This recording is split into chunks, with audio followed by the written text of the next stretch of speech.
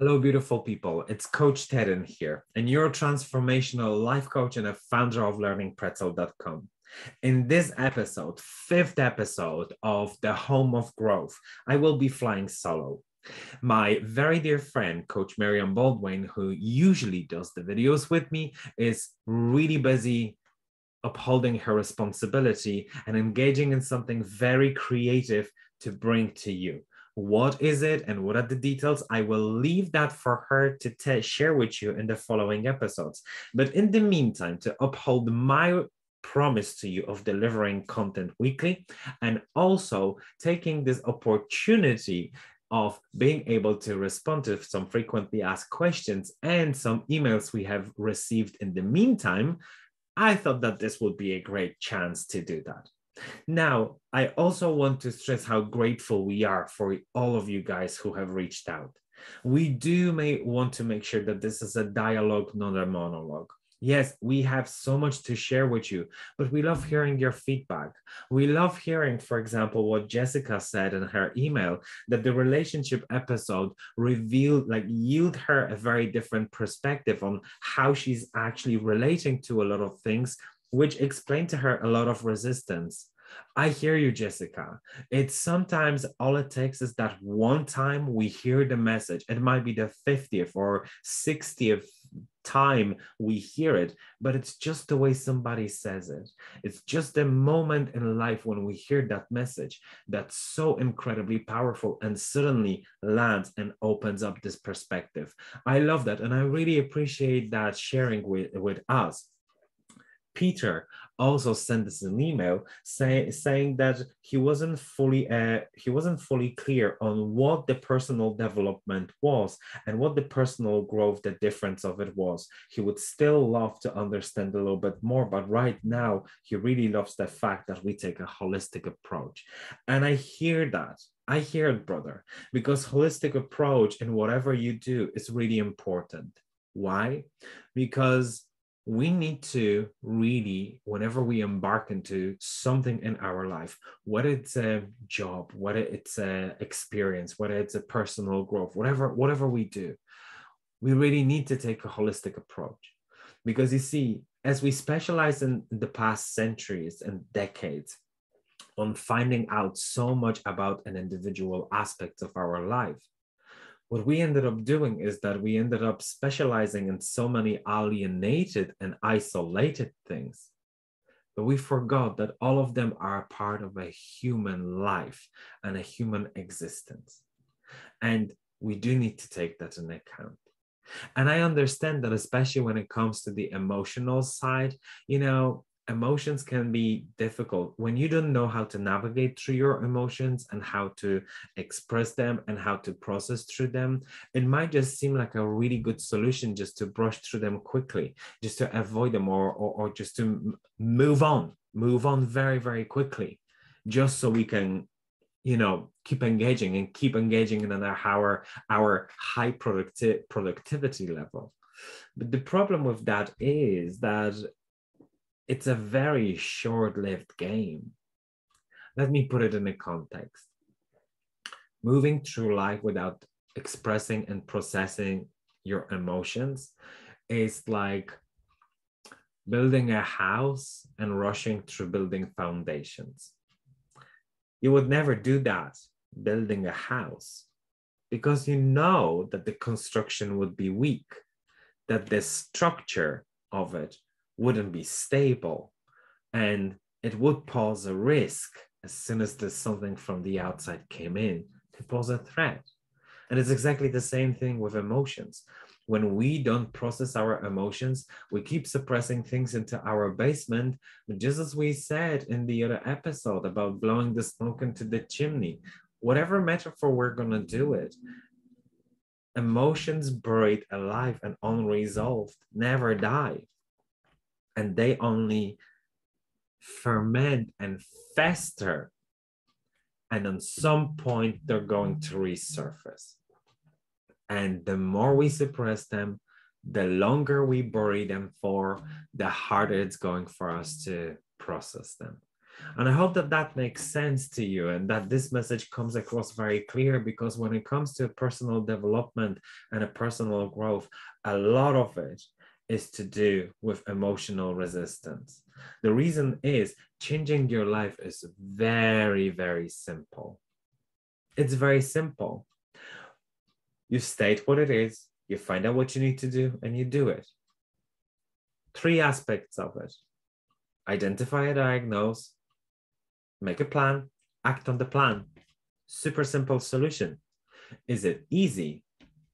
No, it's not easy, because we have so many relationships with the actions we need to take. We have so many emotions attached to so many different parts of it, that's what creates the whole difficulty. And this is where working with a coach, for example, comes in so tremendously beneficial. Here's the thing. Who needs a coach? You might not need a coach. You might be well able to find that all out by yourself. And if you do, I cheer for you. Absolutely. Share it with us. Send us a message. Maybe just even send us an email explaining, like, how did you go about it? What did you do? And all of that. We love sharing those inspiring stories. But a lot of people, and if you are like majority of us, we sometimes get so stuck inside of that perspective that we don't necessarily see how we can get out of it, because we're inside of it. And a coach is the person that has that 360 perspective, that is able to show you what's in your blind spots, what is in the perspectives you're not currently accessing there. And the interesting part is they don't necessarily need to be better at doing whatever it is that that you are really good at and you are currently stuck in. What they just need to do is they need to be focused on you, see what you're doing, and seeing what else is there that you might be possibly omitting. And that is the power of it. And coach, because it's the external force and it's not emotionally attached to some of the resistances there, is able to stimulate you, to provoke you, to ask questions, to challenge those things, to enable you to see a different perspective. And then as a follow-up, make a personal plan. And as you go through this personal plan, keep you accountable and find out what other roadblockers and obstacles you're hitting. Turn them into opportunity of growth and keep you in emotion. Now, you might not necessarily need a coach, but let me tell you this. If there's something you've been struggling with in your life for a while, and you've tried all sorts of things by yourself, with your friends, with whatever, right? You've tried it because you're smart, you're not sitting still, you want to do something. And if that still hasn't come true for you, then I can tell you that working through it with a coach is going to be the most beneficial thing. Now, you might work with me, and if you do, reach out. There's a description below where you can find out how to connect with myself, or if you want to reach out to Meriam, you will find that in the link in the description as well. However, the most important thing is that you don't stay put when you know there's more to your life. Because, and this is what really hits me, that there's so many people that know are capable of more. There's so many people that they know they want more from life. And there's so many people that just know the life they live is not the life that they're enjoying, and that's not the life that they actually want to live. And yet, because of some programming, because of some limiting beliefs, because of some other different things, like the environments they're in, they're not taking action. And they just settle in for, well, that's just the way I am. Let me say this. If it works for you, continue. But if your life is not how you want to live, if there is something in your life you're capable of doing and you're not doing it, then do reach out. Because there's so much that's possible inside of your life that you're just not aware yet. Graveyards are filled with people who kept saying, I wish. I don't know a single story where a person doesn't say, I wish I took more chances. I wish I worked on my confidence. I wished I have done this. I wished I have done that. On the other side, I can tell you about every single client that I work with. Some of them have ginormous breakthroughs, and some of them just unlock a part of themselves they were never able to unlock because of whatever reasons they've gone through in life. And their life changes drastically.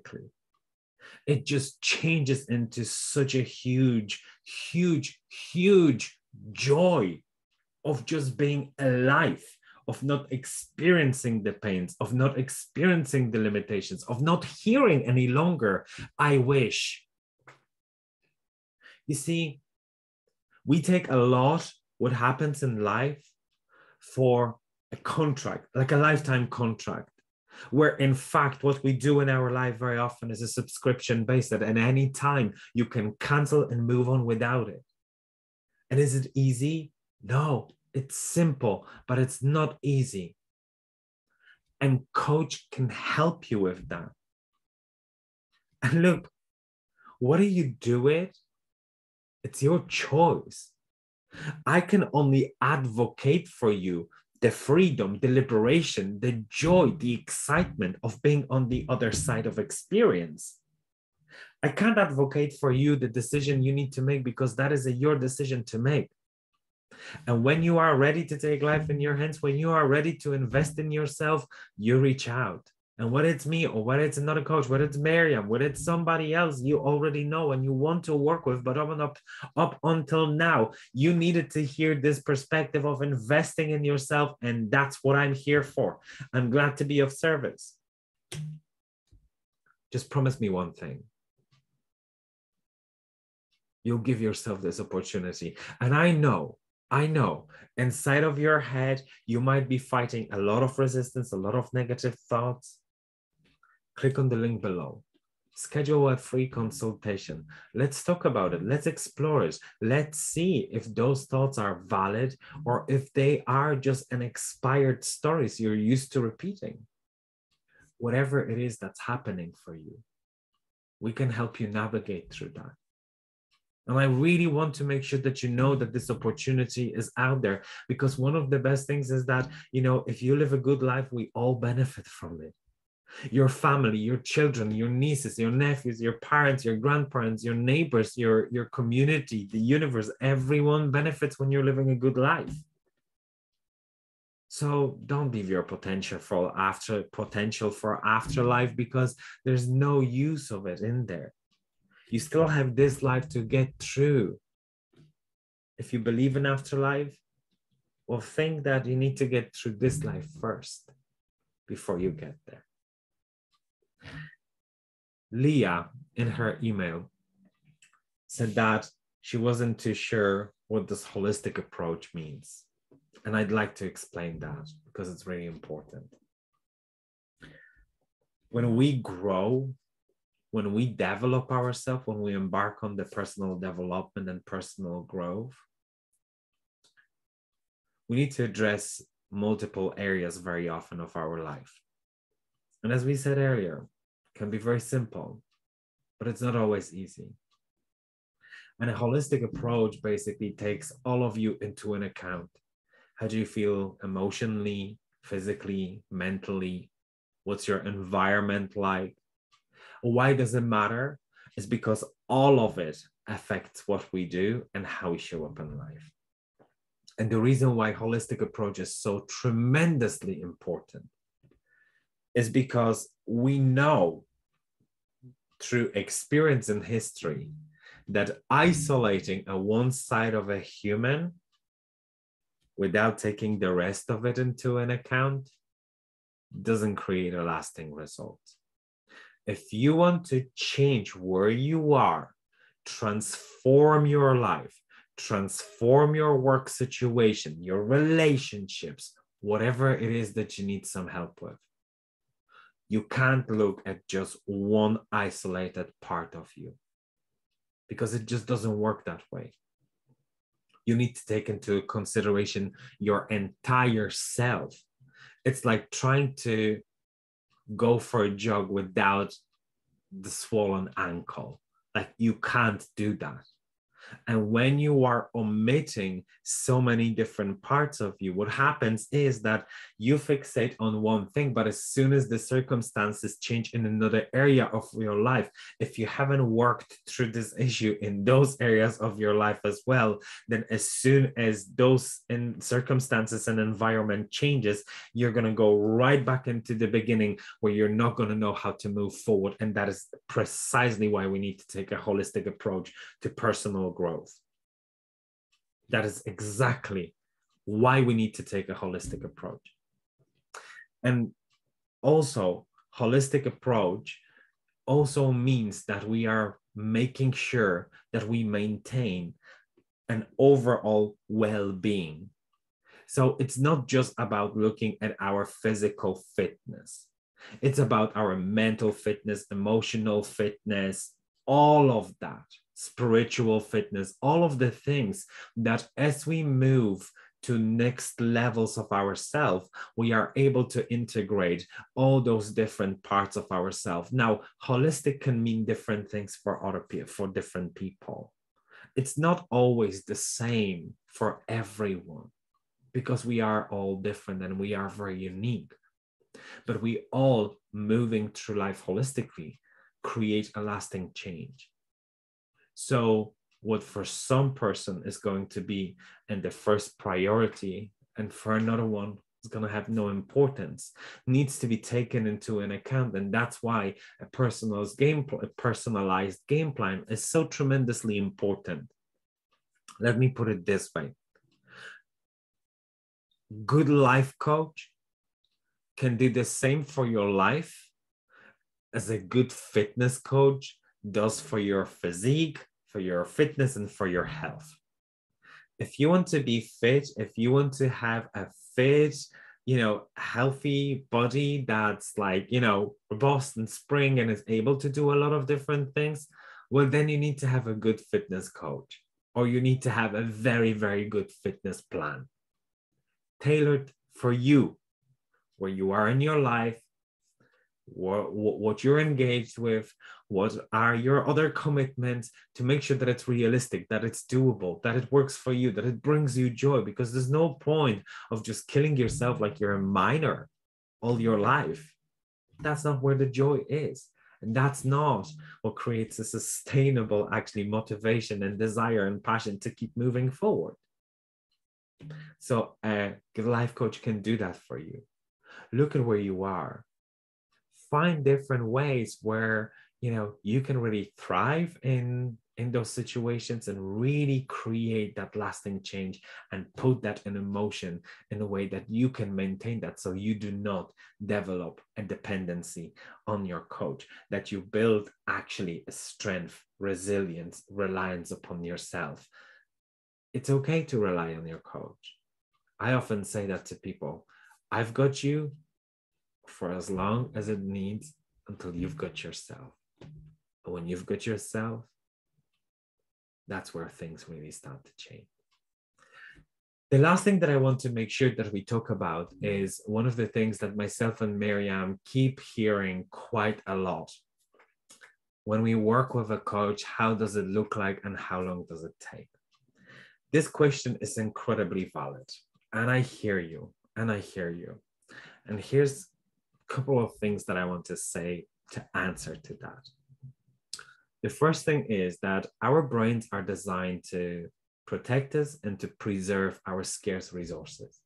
One of our scarce resources is our attention, and it's our energy. But it's also the sense of evaluation if things are worth our effort, if they are worth what we are putting in, are we getting enough out? And our mind wants to know step number 1, 2, 3, 5, 4, 6, 4, 5, 6, 7, 8, all the way up to 100, right? And the reason why our mind wants to know that is because it wants to automate our movement through this process, so we don't have to pay a conscious attention. And in a really demanding times like today, where our attention is bombarded from every single angle of our life, every single minute of our functioning, our mind is paying attention to something. It's part of life. So our brain even more precious, puts even more pressure to automate and predict, all of the things that we need to do. And it does that out of advocacy to look after ourselves and to really maintain that, preservation of our energy and attention. But the challenge with that is that when we embark on a change, we cannot predict exactly the whole path. We can't, because it's impossible. Yes, if you want to decide like how do you, proceed through a mathematical equation, yes, there's a very strict path. But when it comes to working on your life, working on yourself, on your thoughts, beliefs, emotions, and all of that, very often we are so uniquely programmed and so individually that there's no one size fits all cookie cutter approach to resolve that. So no one can really tell you how long is it going to take for you to get over something, or how long is it going to take you to process through something. But what I need you to know is this. Through work with a coach, we always focus only on the next step forward, because that's all we need. And here's why. When we imagine how does the journey look like, we play with theory and we make a plan that's hypothetical, because we're just making a plan about something that hasn't been materialized yet. We haven't been there yet, so it's strictly hypothetical. It's planned, it's all in the air, it's not confirmed. So when we create those plans and when we create all of those steps and that perception that this is how it should look like, we also create a lot of expectations and assumptions that this is how it will look like. And not everyone, but many people hold on to this perception and those assumptions too tight. And there are two harmful, seriously harmful things that can happen when we do that. Number one, when we get through step number one, where we are at step number one can change what we need to do in step number two. Because when we keep moving through every little step, we change, we become different people. But the steps we have designed in the beginning of our journey were designed from a perspective of a person that hasn't been there. So when we get to point number three, point number 4, 5, and 6 are completely irrelevant because they're steps from a perspective that's no longer applicable to us. That's no longer who we are. So the journey very often involves creating and developing and discovering all of those steps just as we move through them. And the reason why it's so important to work through them with a coach is because coach can see the outside the banister perspective of where else can you go, can challenge you, can see things that you're not seeing. And for some of you, it's going to be unnecessary, but for some of you, that might be the key ingredients to make it happen and not to struggle with it for another decade. Guilty. I've been there myself. Struggled for a decade with things that I was able to resolve with a coach over a couple of months. Mind-blowing. The second dangerous part is that some people are so scared of getting off the path, which so often happens. Why? Because when we have an idea of how the journey should look like, and we do something that's different, we get this sensation that we judge as we are off the track because we are not doing what we have pre-decided is the only right way to do. And the reason why that is so difficult is because very often people get off the predetermined and predecided path to go the other way. And because it doesn't match their assumptions and perception of how the journey should look like, they actually get off the right track back into the wrong track. And that's how a lot of the challenge is being created. And I've seen so many people, I've met so many people who naturally their souls are, drawing them into the paths that are right for them, into the detours, into the little crevices of the journeys that we judge as a waste of time, that we judge as unnecessary. But the truth is that your soul knows what it needs to learn. Sometimes you need to do a little detour. You need to take 2 steps left to do 2 steps right to get back into where you were. But over those 2 steps to the left is exactly where you needed to go to find that piece of puzzle that was missing, that lesson that you were meant to learn. But we have this judgment that if we go off it, if we don't move in a straight line forward, it's just not working. And you see, we tend to get off the right tracks because it feels wrong. And the reason it feels wrong is because we're doing something that we're exploring, because we're outside of a comfort zone, because we're out in the unknown. And we judge that as the wrong thing to do. Where in fact, sticking to what we know in this case is the wrong thing. Because even the definition of Albert Einstein, who said that insanity is doing the same thing the same way over and over again and expect a different result, just put us into a context where we realize that if I keep doing the same thing over and over again, and if I keep following what feels familiar and known, there's no way I'm going to get to a new road. If you keep doing the same thing over and over again, if you keep going the same paths, if you keep imagining the same and planning the same journeys over and over again, you're not going to get into a new land. And that's where you need to go if you want to truly change your life. And in order to go there and really be wholesome and make sure that when you enter this land, you've got you. Like, you know how to find yourself in there. That's why you need to go there holistically. That's why you need to take all parts of you, because you're entering a different part of your life. And it so often feels strange and we so often judge it. Yet, it's the best thing we can do for ourselves. So my question for you, if that's you, and I'd love you to pop a comment and let me know if you can resonate with what I've been talking about the past few minutes. So my question for you is then, if that's the case, then my question for you is, what are the chances that something bad is going to happen there? And even if the chances are quite high, like how long lasting are they going to be, the consequences?